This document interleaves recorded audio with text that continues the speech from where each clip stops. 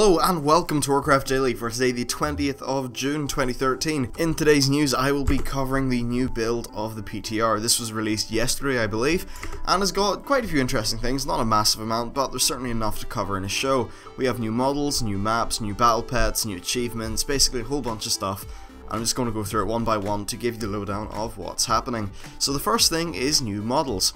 Now these are actually rather interesting, look pretty cool. So the first one is, it's marked as Orc Super Soldier.jpg, so I'm going to assume it's some sort of, crazy soldier that Garrosh has made. They look pretty damn cool.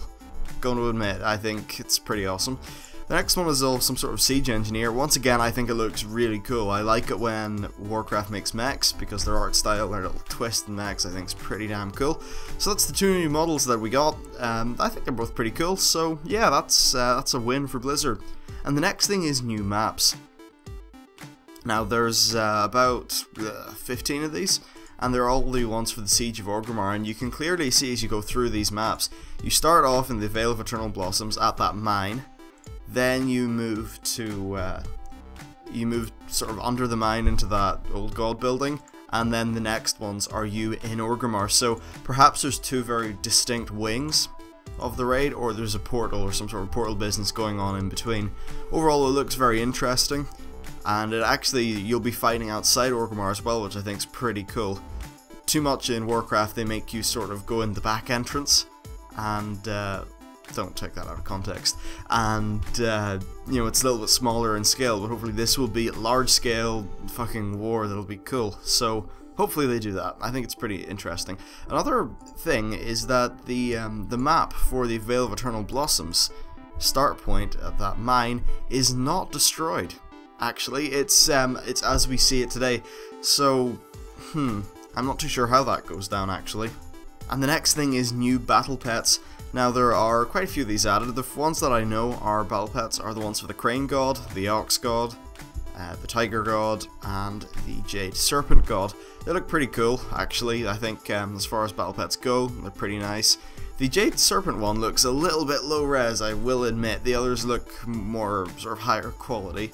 Now there's also a wolf, I think it's the Rascal Bot, which is essentially the bad robot guy, and Pierre, which is that talking, walking hearth thingy, maybe?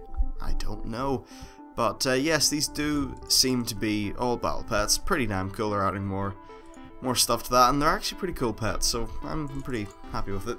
Now for general additions, the tier 16 ahead of the curve achievements have been added. These are for 10 and 25 player and will reward you with the Kor'kron Warwolf.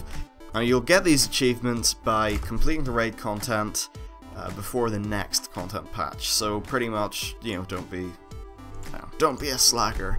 Also, priests have got a new glyph that gives them angelic wings. That's pretty cool. The Season 14 Elite gear has had its stats removed, so it's now clear that it's purely a cosmetic thing only.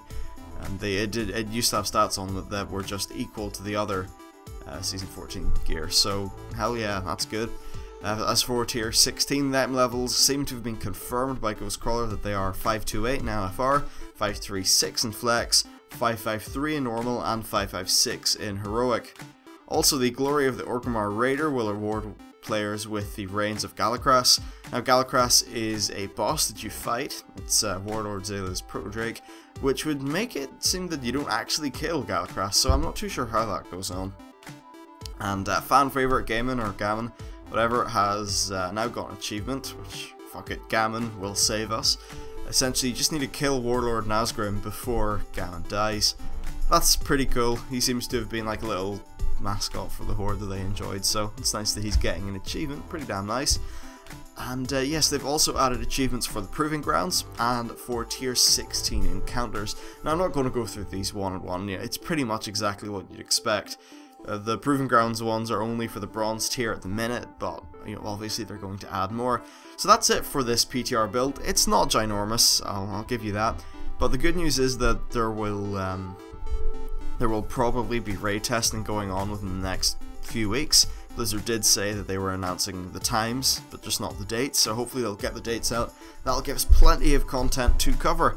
So that's actually it for this show. Now, In terms of stuff on the channel, I'm going to try and do a whole bunch of Brawlers Guild stuff, because I just got my way in. I know I'm a little bit late to that one, but I know it seems like fun.